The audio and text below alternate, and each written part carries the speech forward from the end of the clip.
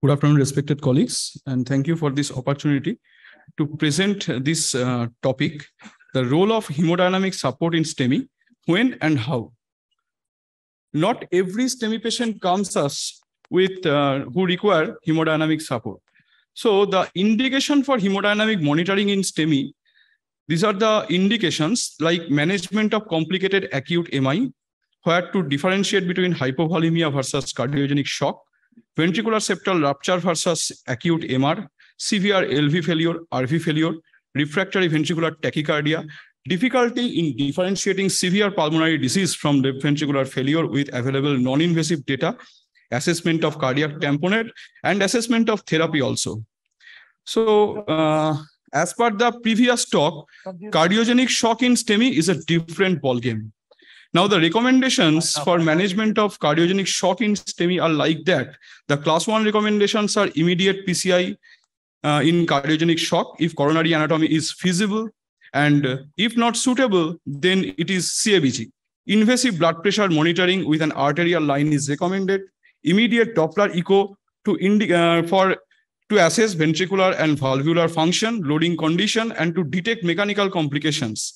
And it is indicated that mechanical complications are treated as early as possible after discussion by the heart team.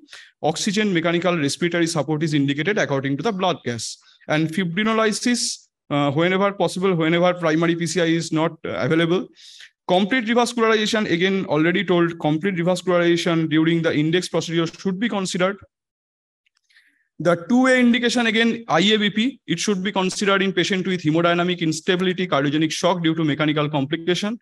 Hemodynamic assessment with pulmonary artery catheter may be considered for confirming diagnosis for guiding therapy. Ultrafiltration may be considered in refractory congestion. Inotropes, vasopressors are needed for hemodynamic stabilization. Short-term mechanical support may be considered in patient with refractory shock, and routine use of IABP is not indicated, class 3. So this slide summarizes this talk. No shock, primary reperfusion. Impending shock, primary reperfusion along with hemodynamic monitoring. Shock, LV unloading, then primary reperfusion. So the philosophy, there is a time to rethink. We are very keen about dot to balloon time less than 90 minutes. But dot to balloon time less than 90 minutes is not associated with improved in-hospital mortality, especially in anterior wall MI and cardiogenic shock. Despite timely reperfusion, 10% mortality in index hospitalization and 76% of those who survive progress to congestive heart failure in next 5 years. Myocardial reperfusion actually is a double-edged sword. According to the Dr. Braunwald also, ischemia reperfusion injury can lead to cardiomyocyte death. In CRISP AMI trial, there is within 1 week of successful reperfusion, 40% LV injured quantified by CMR. So the myocardial perfusion is driven by several factors like coronary perfusion pressure versus ventricular filling pressure, myocardial oxygen supply versus demand. Reduction of myocardial injury is our utmost need. Only reperfusion could not meet the goal. Hence, the concept came dot to unloading, but the trial occurred, that was a failed trial.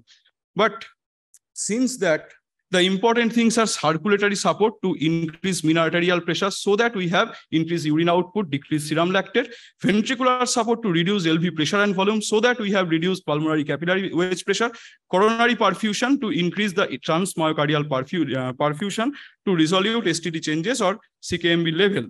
Now, that may be an approach for this situation. First, assess the patient and classify the shock. Stable blood pressure and perfusion status, stable respiratory status, go for revascularization of culprit lesion. If not, moribund patient, limited goals of care, palliative care.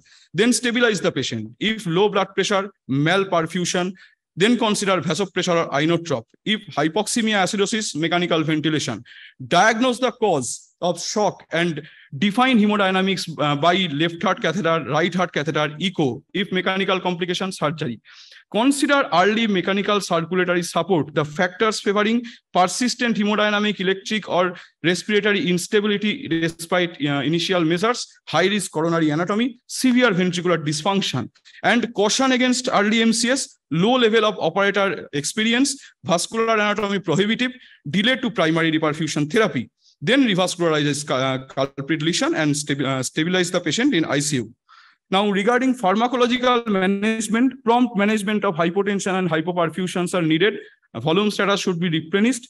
RVMI is actually a different ballgame where right heart catheterization is important. Regarding inotrope, noradrenaline is preferred over dopamine in different studies. Dobutamine can be given in low cardiac index, high PCWP, borderline low BP without severe hypotension. And in case of non-hypotensive patients, dobutamine plus vasodilator are the choice. Now, regarding the other mechanical circulatory devices, we have continuous flow pumps or pulsatile pump. Pulsatile pump is our IABP. Axial flow, continuous flow pumps are Impella CP and percutaneous heart pump. Intracorporeal things are these. And tandem heart VA ECMO are centrifugal flow extracorporeal system. Regarding IABP, the regulatory mechanism depends on scale of diastolic pressure augmentation, scale of reduction in systolic pressure, degree of blood volume displacement, timing of balloon inflation and deflation. The advantages are ease of insertion, relative low cost, global familiarity. And in STEMI, routine uses are not recommended, but uses are in hemodynamically unstable circulatory support required to perform CAG and PTCA, cardiogenic shock unresponsive to medical treatment, refractory ischemia unresponsive to treatment or waiting for definitive revascularization, and benefit may exist in mechanical complications. In TAMI trial, there is less reocclusion, more mortality, but there may be a selection bias. In PAMI 2 trial, no difference in death, reinfarction, IRA reocclusion, stroke, new heart failure, ventricular arrhythmia. In IABP SHOCK 2 trial also, no all-cause mortality benefit was there or long-term mortality benefit even after 6-year follow-up of that cohort. But IABP SHOCK 2 trial gave us a very good risk stratification score comprising of 6 variables like age, blood glucose, serum creatinine, lactate, TIMI blood flow after stenting, history of stroke. Now, regarding Impella in STEMI, it is a catheter-mounted axial flow device deployed into LV across aortic valve, transfers kinetic energy from a circulating impeller to the blood in LV, resulting continuous flow across AV. ISAR shock failed to show difference in mortality, bleeding or distal limb ischemia was there. Euroshock registry 30-day mortality was high, but it likely reflects last resort character of impeller 2.5 in poor hemodynamics and greater imminent risk of death. And IMPRESS trial, no outcome differences are there or mortality difference are there in 50% in both arms when compared with IABP. But there is excess major bleeding events. In tandem heart situation, this is a system where extracorporeal centrifugal flow pump that bypasses oxygenated blood from LA to descending aorta via 21 French transeptal cannula in LA and arterial outflow cannula into femoral artery.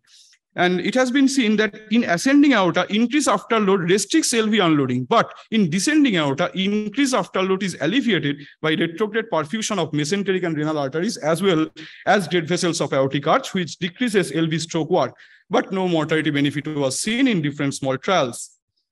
In VA ECMO, in STEMI, it removes deoxygenated venous blood, circulates it through oxygenator and extracorporeal centrifugal flow pump, and returns oxygenated blood to arterial circulation. Inflow cannula is RA or across SVC-IVC, or outflow cannula is in femoral artery or subclavian artery. It can reduce RV and LV volume, increases MAP, may be associated with increased LV pressure. And there may be concomitant use of vent may be required, like inotropes, concomitant IABP or LV impella or LA cannula. Now, the limitation of VA ECMO in STEMI is like possibility of LV distension, potential high risk for bleeding, and risk of vascular injury. But Euroshock trial, there is non-significant reduction in 30-day mortality and even 1-year mortality with standard therapy plus ECMO than standard therapy only.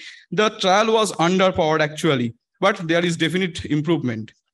And to compare the different types of MCS nowadays available, IABP has minimal ability to affect ventricular performances, and it depends on intrinsic ventricular performances to provide maximum benefit. ECMO, tremendous total body circulatory support, but does not affect ventricular performance drastically. Impella, good blood pressure support, directly unload LV. So Impella may be an answer in future, but recently a meta-analysis reported the result of 4 ICTs, including only 148 patients comparing percutaneous MCS versus IABP. MCS use did not show any difference in 30-day mortality. Now came PROTECT 2 trial. It has clearly shown benefit over IABP. Impella has clear benefit in 30-day major adverse event reduction, 90-day major adverse event reduction when compared to IABP. After that, USPELA or ASPELA registry comprising of 154 patients, they actually told about early initiation of hemodynamic support prior to PCI with Impella 2.5 is associated with more complete revascularization. What we are discussing in previous talk, that more complete revascularization can be done with this and improved survival in the setting of refractory cardiogenic shock complicating an MI. This is the outcome, and this is the different comparison between the different MCSs. Now, the last part of this discussion is RVMI, complicating with cardiogenic shock. Pulmonary artery pulsatility index is the indicator, hemodynamic indicator of choice for RV failure in inferior wall MI as well as post-LVAD. Shock trial showed RV dominant cardiogenic shock had similar mortality as LV dominant shock. Significant higher in-hospital mortality when RV is involved. The options of these RVMI situations are like surgical RVAD, ECMO, atrial septostomy, Impella RP, tandem heart protect duo cannula, and recover right trial showed Impella RP was safe, easy to deploy, and reliably resulted immediate hemodynamic benefit in life-threatening RV failure. So these are the situations where RV failure and LV failure are, this is a spectrum, the MCSU spectrum. The take-home messages are like that. Early decision-making regarding need of MCS is important. Not to hesitate in putting pulmonary artery catheter when required. Good care of access site is required. Individualize during selection of MCS according to experience of use, follow-up knowledge, hemodynamic data, revascularization plan, and cost effectiveness. Proper weaning of MCS, the timing and techniques are very important. Thank you for your patient hearing.